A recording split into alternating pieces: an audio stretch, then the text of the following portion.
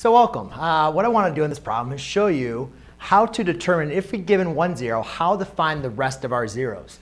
So what I have is I have a 0, and they say that 0 is x equals the square root of 3.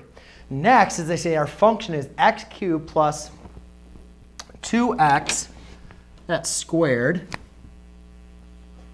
minus 3x minus 3. So to solve this problem, what we got to do is we got to remember what exactly are the zeros going to tell us. And I'm going to kind of give you a little hint here real quick to kind of forward on this problem. So let's say I wanted to solve the zeros for this problem right here.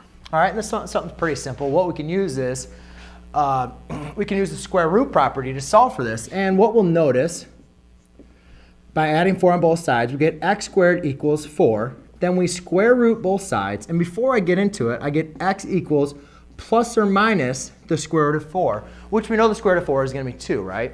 But the main important thing is we understand is the zeros for this are going to be plus and minus. And that's something that's going to come up a lot, especially once we get into some other zeros, but our imaginary zeros. But the important thing is, if I'm given a square root as a 0, I need to understand that there is the other pair of that square root, right? Because when we introduce a square root, we're going to have the positive and the negative. So therefore, if I'm giving you this positive root, there also is going to include a negative square root. But before we can do that, we know that it's a 0, correct? So therefore, it's if a 0, that means it's a root, it's a solution. It is a root, it's a solution. It is also an x-intercept. But what that means is it evenly divides. So the factor of that is going to evenly divide into that polynomial. And what we can do, since it evenly divides into it, we can use synthetic division to prove that. So I'm going to use synthetic division. Since that is my 0, that's going to be my k. Then what I do is I take the coefficients of each one of my terms. I'm going to actually get a little bit more space. OK, so now I took the coefficients of each one of my terms of the polynomial.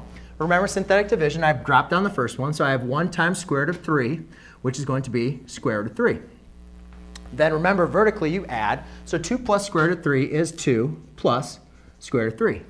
Now I'm going to multiply. Make sure you apply distributive property.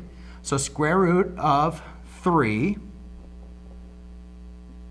times 2 plus square root of 3. Well, 2 times square root of 3 is 2 square root of 3. And then square root of 3 times square root of 3 is going to be the square root of 3 squared, which is 3.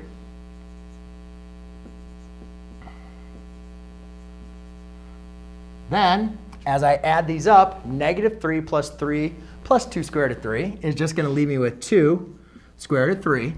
Square root of 3 times 2 square root of 3, I can only multiply the square root of 3 times the square root of 3, which gives me, again, 3. 3 times 2, which is 6.